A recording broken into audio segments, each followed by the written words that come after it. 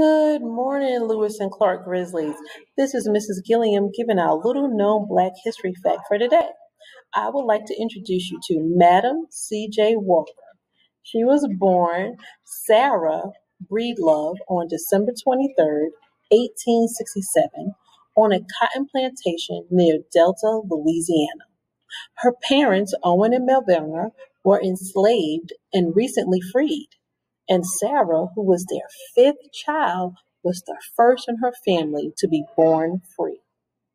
After her parents' passing, Sarah went to live with her sister and her brother in law. At the age of 14, she escaped from her oppression working environment and her frequent mistreatment by her family.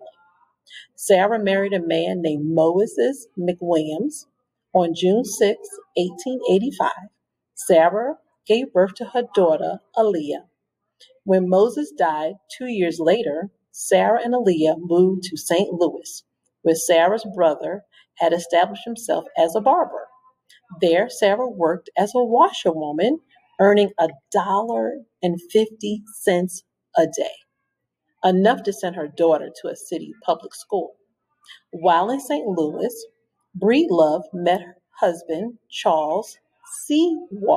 Walker, who worked in advertising and would later help promote her hair care business.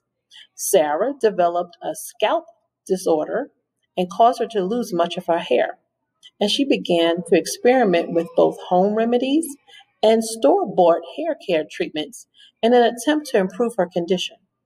Sarah's husband, Charles, helped her create advertisements for her hair care treatment for African Americans.